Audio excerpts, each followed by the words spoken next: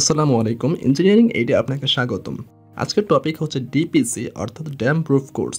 ডিপিসিটা আসলে কি? ডিপিসি হচ্ছে একটি কেমিক্যাল বা বিটুমিনের লেয়ার যা আর্দ্রতা অর্থাৎ ড্যাম থেকে ভবনকে সেফ রাখার জন্য দেয়া হয়। এখন এটি হরাইজনাল সারফেসেও হতে পারে, আবার ভার্টিক্যাল সারফেসেও হতে পারে। আরেকটি বিষয় হচ্ছে বিটুমিন কিন্তু উত্তপ্ত করে লিকুইড আকারে লাগাতে হয়, আর এটি শুধুমাত্র আপনি হরাইজন্টাল সারফেসে অর্থাৎ সমান্তরাল সারফেসে লাগাতে পারবেন। তাহলে ভার্টিক্যাল অর্থাৎ খাড়া সারফেসে কি করবেন? এটার সমাধান হচ্ছে কেমিক্যাল। যদিও বিটুমিনও ওয়ান কাইন্ড অফ কেমিক্যাল, কিন্তু ভার্টিক্যাল সারফেসে লাগানোর জন্য বিভিন্ন ধরনের কেমিক্যাল বাজারে পাওয়া যায়। তো এই ভিডিওটিতে ড্যাম্প কি, ড্যাম্পের সোর্স কি, ড্যাম্প এর প্রভাবে ভবনে কি কি ক্ষতি হতে পারে ইত্যাদি বিষয় নিয়ে আলোচনা করা হবে।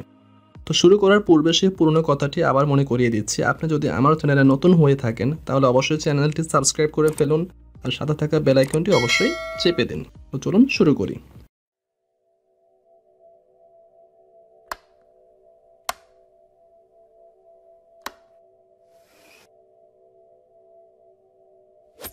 ডিপিসি অর্থাৎ ড্যাম প্রুফ কোর্স কি? ড্যাম প্রুফ কোর্স হচ্ছে একটি বিল্ডিং এর সুপারস্ট্রাকচারকে আর্দ্রতা থেকে রক্ষা করার জন্য অবিচ্ছিন্ন একটি লেয়ার। ভবন ড্যাম কেন হয়? কনস্ট্রাকশন ম্যাটেরিয়াল দ্বারা আর্দ্রতা শোষণ ড্যাম্প হওয়ার অন্যতম প্রধান কারণ। এছাড়া ম্যাটেরিয়াল এর দানাদার প্রকৃতির কারণে আর্দ্রতা বিভিন্ন দিকে প্রবেশের জন্য সহজ মাধ্যম খুঁজে পায়। ত্রুটিপূর্ণ উপকরণের ব্যবহার এবং সঠিক অনুপাতে কাজ না করার কারণেও আর্দ্রতা হয়। ড্যাম্পের উৎস কি? ড্যাম ভবনের ভিত্তিপ্রাচীর অর্থাৎ ফাউন্ডেশন ওয়ালের মধ্য দিয়ে ওঠে। এছাড়া কৈশিক ক্রিয়াকলাপের কারণেও ভেজা ভূমি থেকে আর্দ্রতা মাটির স্তরের উপরে উঠতে পারে। এছাড়া বৃষ্টির পানি যা দেয়ালের পৃষ্ঠে আঘাত করার পর রিবাউন্ড করে, তার কারণেও ড্যাম্প হতে পারে। ড্যাম্পের কারণে ভবনে কি কি প্রভাব পড়ে?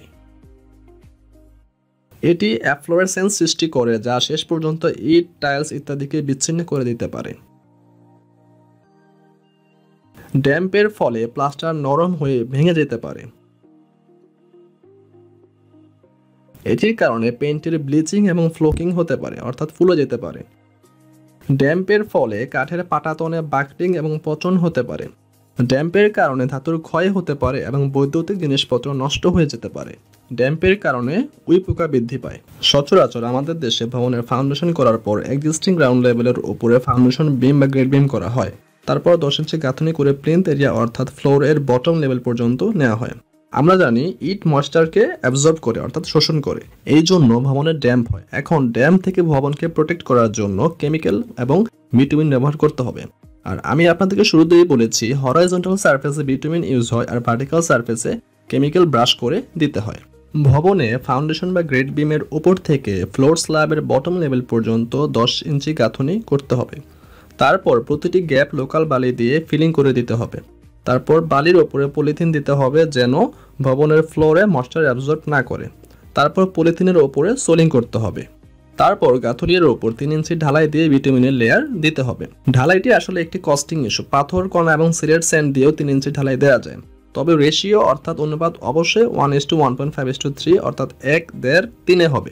ডিপিসি করার জন্য প্রয়োজনীয় ম্যাটেরিয়াল: কোর্স এগ্রিগেট, পিকেট জামা ব্রিক্স অথবা স্টোন চিপস। এটির গ্রেড হবে 6 থেকে 12 মিলিমিটার অর্থাৎ 6 থেকে 12 মিলিমিটার। ফাইন এগ্রিগেট হবে 50% লোকাল বালি এবং 50% সিলেট বালি। আর যদি পাথর ইউজ করা হয় তাহলে 100% সিলেট বালি ব্যবহার করতে হবে। সিমেন্ট হবে অর্ডিনারি পোর্টল্যান্ড সিমেন্ট টাইপ 1। পানি হবে পরিষ্কার লবণ এবং কেমিক্যাল মুক্ত। এবং বিটুমিন। প্রথমে 10 ইঞ্চি গাঁথনির ওপরে যেসব জায়গায় 3 ইঞ্চি সিসি ঢালাই করা হয়েছে সেসব জায়গায় ভালোভাবে ঝাড়ু দিয়ে পরিষ্কার করতে হবে। ঝাড়ু দেয়া হয়ে গেলে প্রতিটি সিসি ঢালাই ভালোভাবে পরিষ্কার পানি দিয়ে ক্লিন করতে হবে। কলাম এর কর্নারগুলো খুব ভালোভাবে ক্লিন করতে হবে, কারণ এখানে ডাস্ট জমে থাকে।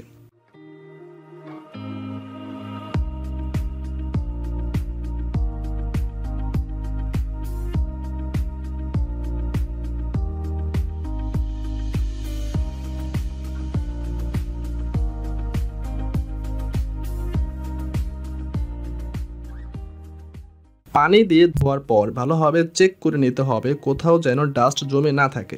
ডাস্ট জমে থাকলে বিটুমিন প্রলেপ সেখানে ভালোভাবে পড়বে না।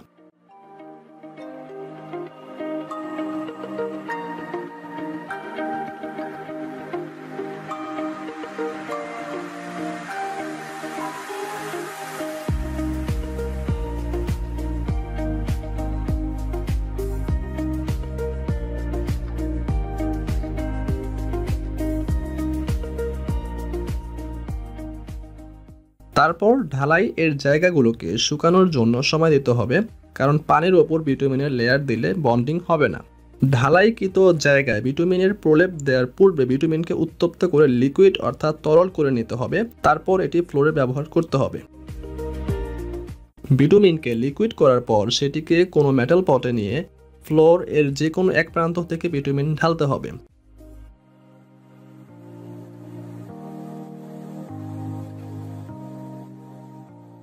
এবং বিটুমিনকে খুবই সতর্কতার সহিত ফ্লোরে ঢালতে হবে যেন সেটি শরীরের কোনো অংশে ছিটিয়ে না পড়ে। প্রথমে প্রতিটি সিসি ঢালাইয়ের উপরে এক লেয়ার অর্থাৎ এক কোট ঢালতে হবে।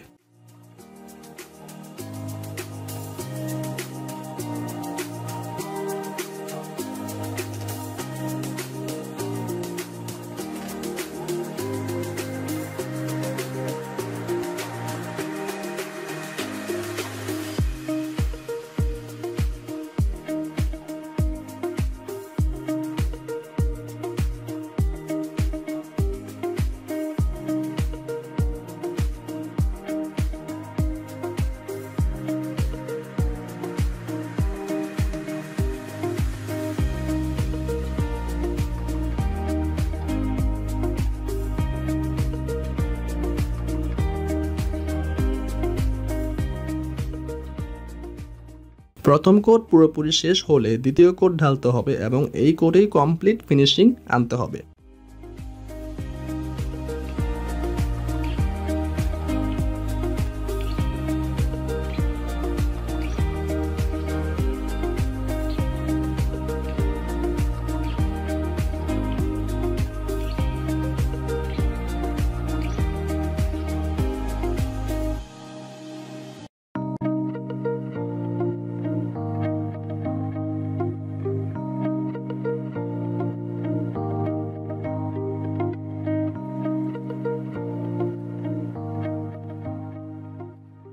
দ্বিতীয় কোটে একদিক থেকে বিটুমিন ঢালতে হবে আর পিছন থেকে সেটিকে এমএস শিট দিয়ে টেনে ভালোভাবে ফিনিশিং দিতে হবে।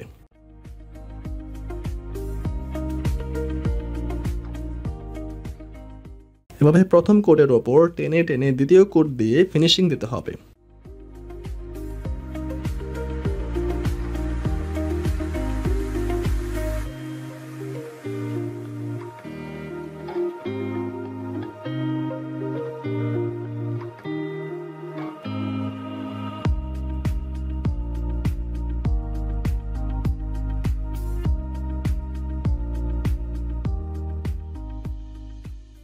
আপনি চাইলে প্রথম কোটেও এভাবে এমএস শিট দিয়ে টেনে ফিনিশিং দিতে পারেন, it's up to you.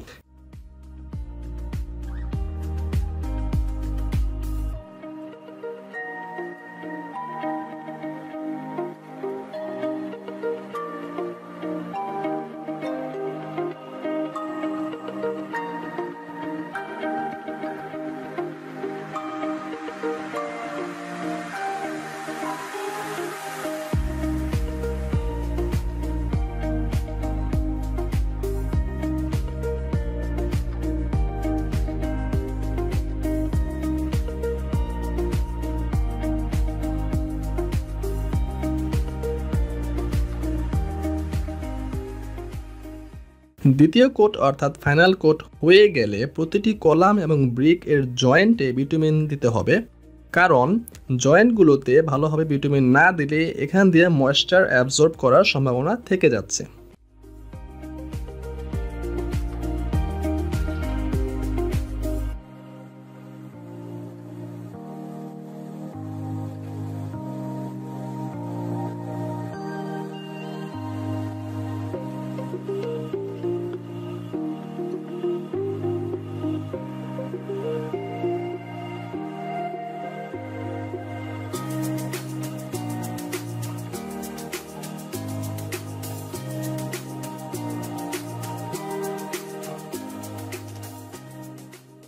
Column এবং ব্রিক ওয়ালের জয়েন্টগুলোতে বিটুমিন দেওয়া হয়ে গেলে বিটুমিন শুকানোর জন্য সময় দিতে হবে। বিটুমিন খুবই শর্ট টাইমে শুকিয়ে যায়।